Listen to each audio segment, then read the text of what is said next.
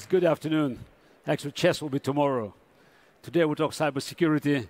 And so the title of our talk with my friend Ondrej, it's Taking Back Control of the Internet.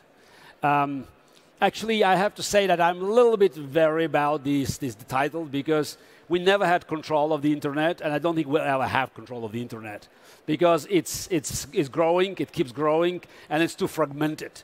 So, but let's see what we can do, just to at least to limit the damage that some of us feel, with this uncontrolled growth of online services and businesses. And I think it's important, before we actually address the issue, to look a little bit at the history of Internet. So we can, of course, go all the way back to the 60s when it was the concept of ARPANET has been designed, and in '69 the first signal was sent from UCLA to Stanford. But we probably should talk more about the commercial application of this technology. That's the late 90s, and in 1991, Tim Berners-Lee actually made it work. So, Ondrej, say a few words about it. Yeah, well, thank you, Gary. Hi, everyone. It's kind of surreal to be here in person again. Well, so it's interesting because it's been 3 decades now since the web has been with us. As Gary pointed out, it's about 1 billion seconds since Tim Berners-Lee invented the web. By the way, he's doing a talk here tomorrow, so make sure to attend that as well. But since then, a lot has changed, of course. What started, I think, a bit idealistic, really kind of it's an idea of an open exchange of information, kind of endless opportunities of data or information, exchange, education, innovation, all these kind of great things, has become a bit dangerous as well. So when I started my career in 1995, we didn't talk about cybersecurity. We didn't talk about, we never thought the problem would become so large, but we already saw some threat there. Windows 95, that was released in 1995, really was the first time when the internet was brought to the masses. That is, it provided mainstream connectivity. But there were only about 40 million people connected to the internet back then in 1995. But already there were some threats to it, some viruses that floated around. I had the pleasure to co-author the first version of antivirus program for Windows 95 in the year 1995. But that's kind of how it started. Yes, okay. But now, what is the core of the problem we're dealing now? Because we hear a lot of complaints, so that it's not safe, and you have corporations, you have the government, and it's just, again, the public is always looking for a scapegoat. But I think, again, as it's understanding what internet is, we should now look at what are the threats, what are the problems that we can identify, and also realistically that we can address and solve. Yeah. So still saying the year 2000, I think something really changed because the internet started to take off. That is, it went from 40 million in 95 to 450 million in the year 2000. So 10x increase over that relatively short period of time that continued. But still around the year 2000, it was still a relatively limited problem to computer viruses, to some sort of attacks that could be relatively easy to understand, relatively easy to detect and block. Now, if I fast forward today, it's exponentially more complicated, more sophisticated, and more dangerous. We live in a world where the estimated damage caused by cybercrime is in the trillions of dollars. That's per the FBI report. We are living in a world where the power of big data, the power of machine learning and AI is used for mass surveillance on a kind of nation-state level, and also where manipulation is happening and is being used to sort of form people's opinions, and not only about what to buy or what to like or what to dislike, but also who to vote.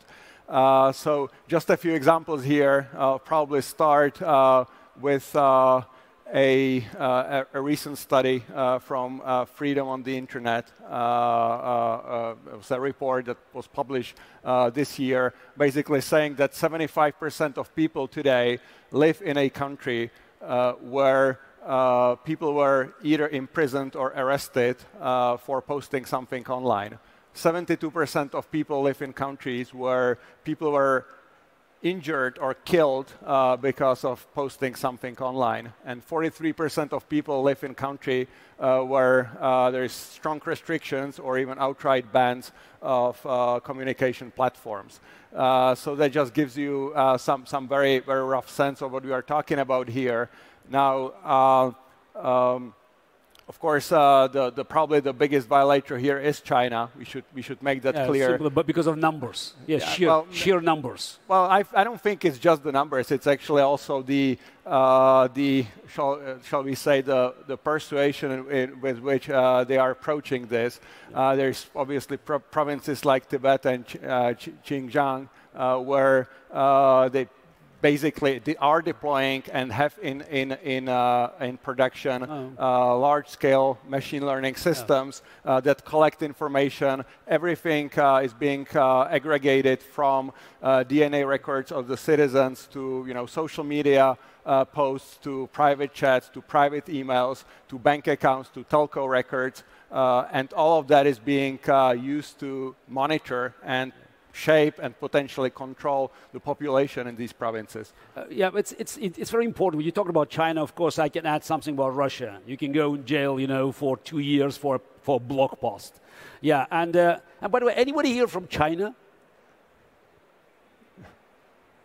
No, it's anybody from Taiwan? No, just it seems that we're in a different part of the world. So, but what is very important, and what you just said now, is that there are problems and problems. People are complaining, about Facebook, facial recognition, and I understand that while I was flying from New York to Lisbon, Facebook decided to scrap the program. But in China, it's a state policy. So the problems that people are dealing with in the free world, they are technically the same, but they have very different implications. So here it could be unwanted advertising or some misuse the data for political benefits. But there it's literally countries like China, Russia, Iran, Afghanistan, and long list 75%. As you said, it's a matter of life and death. Yeah, well, actually, I think the bigger problem that most people don't realize is that this Chinese technology really today is not limited to China. China is actively exporting this technology to countries like Pakistan. Yeah, because there are many clients, but many potential clients, that's the... Latin America, Bolivia, Ecuador, Peru, Malaysia, all these countries are actually deploying that same Chinese technology. And it's obviously connected to the economic power in this region that China is having these days. Yeah, but many of these things we have been discussing, over years. So I've been working with Avast for 5 years, and conference after conference. So we heard about these concerns. But naturally, pandemics was like it was a milestone. So now, as we say, it's a new era. So before COVID, BC. Now we start counting. It's year 1, year 2. So naturally, COVID, pushed people, to their small screens. So certain things that were not hypothetical, but they were not as pressing, now become paramount. So and of course the number of threats. And actually, the amount of damage that can be done now by hostile actors online has increased dramatically. Oh yeah, totally. I mean, clearly, COVID has increased our dependency on online, without any doubt. In fact, we just recently ran a global survey where people would say, about 6 out of 10 people would say that their dependency on the internet has increased dramatically over the last couple of years or since the start of the pandemic. But it also made the problems that we spoke about much worse. And the thing here is that it's always two sides of the same coin, right? So on one hand, it brings you all these great benefits, but on the other, you've got issues. We didn't quite discuss the issues that are kind of more present in the Western Hemisphere, in the democratic part of the world. But there are also issues. It's not just about China and Chinese technology, but obviously issues that first and foremost start with data privacy, treating of personal data, which has become more a commodity these days. And we're talking about data economy or data or surveillance economy that we live in. That is something that is totally happening in the western part of the world, and that has only become worse during the pandemic. So my view is that on one hand, it's quite fascinating, actually, the new opportunities that it has brought. If you think about the distribution of world's wealth, for example, as in, previously, you had these physical hubs where people would be located, and that's where the wealth was. Like you would have Silicon Valley, Manhattan, London, all these obvious locations where most of the world's wealth would be accumulated. But that's because that's where the attractive employers were. That's where the action was happening. Now that we are moving much more to the online environment, that's not the case anymore. It doesn't have to be the case anymore. I think what we'll be seeing increasingly more is that you will see more even spread of opportunities. Yeah, so again, this is any crisis is potential opportunity. Yes, absolutely. But it's this. It's as you mentioned, it's protecting our data is somehow our responsibility as well. And very often we want to look for a scapegoat. Government doesn't do that. The corporations are bad, and okay, just someone is guilty. But we still, correct me if I'm wrong, but still the most popular password is from 1 to 8, and the second one is from 1 to 9. Yeah, so it's and of course, we keep adding mobile devices or online devices to our life, and of course, we create more targets. How many of you have smart home? Come on. Not so many people, but still enough. But you do recognize that, if you have a connected, network at home, the resilience of the system depends on the weakest device. The weakest device. And of course, many of them are weak because if you buy, a coffee machine or washing machine, they're part of the IoT, and the corporations are promoting it. They know how to do washing machines. They maybe have 100 years of experience, but they have no idea how to secure them. And of course, you have a very big manual, and on page 73, you have something about security. You never read it. The hacker did. And of course, many of us, let's be honest, we do it on default mode. Okay, thank you very much. So that says makes it an ideal target. So it's this. It seems that we have to actually recognize that the internet today is I would say it's a connection between three constellations. Our internet universe. It's government, big tech, and public. And public is also connected to those two because we are customers and we are voters. And it seems that the public is still figuring out how to use certain government regulations for our advantage. And it seems that government is not listening to us because this message from us, from the public, is not yet being fully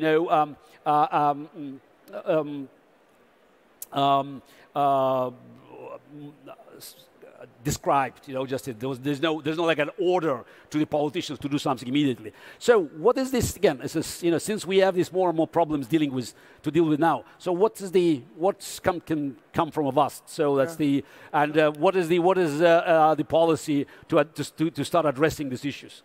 Look, I think that the situation is serious enough that this whole kind of protection or safety security industry has to be slightly reimagined. That is, we are in the forefront of something larger, problems that didn't exist before, again, mainly about data privacy, mainly about data manipulation, rather than the virus problem that was the problem of the 90s and the 2000s. That problem still exists, but it's not perhaps the most emerging problem. The new problems are more about data privacy and people's identities. So what I think, first and foremost, we need to make sure that security, safety, and data privacy is actually baked into the fabric of core systems that we are using, which isn't happening. It's kind of easy to say, but of course, it's much harder to do. And you can probably not expect the market to self-regulate itself. So I think what will be needed also is a bit of a help from regulators. So we've seen, of course, the GDPR push in Europe in 2018. There is more happening across other parts of the world. California has CCPA, New York State, etc. But it's relatively slow, and it's not as effective as some have wished for. But it's when you say GDPR, I mean, how good is this any new government regulations unless people are willing to use it and know how to use it? So. No, look, I think it is really important that we have these frameworks in place to really set the rules of the game, that is rules of engagement. Up until very recently, it wasn't really clear what companies are supposed to, what kind of data are they supposed to collect, what is legal or what is permissible, what is not. And I think it's really important that we take this to the public forum and we discuss it properly. Yes, but it's just, but GDPR rules, just apply to Europe, to America, to the free world. What about the unfree world? Because it's internet is just, it's a globally connected system. So how can you compensate for disadvantages caused for us and for the companies and individuals in a free world versus the unfree world, hostile actors from there that don't care about GDPR? Well, my view is that it will lead to probably even more polarization of the world, as in you would have the part of the world where this is really important and where people actually, citizens care about these kind of things, and then you probably have some other parts of the world where that's not so much the case. But I don't think that's anything new. That is some things like that have been around for since the beginning. The other thing I would like to say is I think we are in desperate need of a kind of reusable platform for decentralized identities. Because if you think about all the data breaches that are happening, for example, it's not necessarily a problem of these companies not doing enough good a job protecting their databases, but the problem is that there shouldn't be these databases in the first place. If you think about it, the right way to actually store this kind of information would be totally decentralized, where it actually lives with the person, and then only allowing selective access and temporary access to that kind of data so that it never can be centralized and stolen. So this model, I think, is broken today and needs to be rebuilt. And this is something that I really think that we'll be seeing in the next 3 or 5 years happening. I think, again, COVID and its COVID passes, all the vaccination stuff, has somewhat opened that theme again. It's not a new problem. We've been talking about this for 20 years. But I'm hopeful that COVID can be this driving catalyst that will help it make it actually real. Yes. Unfortunately, as in chess, we have time limit. So, and we have to respect it. And I wish we could continue this conversation because it's important. But the whole summit, just provides you with tons of useful information. Okay, just don't expect, a push-button solution. Yes, it's not going to happen. So, and we'll never reach 100%, control and security on the internet, but we should try. And again, it's all about combined efforts. Government slow, corporations slow, courts slow. But again, we are moving in the right direction. Hopefully, we're discussing the right issues. And again, so with our combined efforts, I expect us to do a lot of improvements. Thank you very much. Have to go. Thank you so much.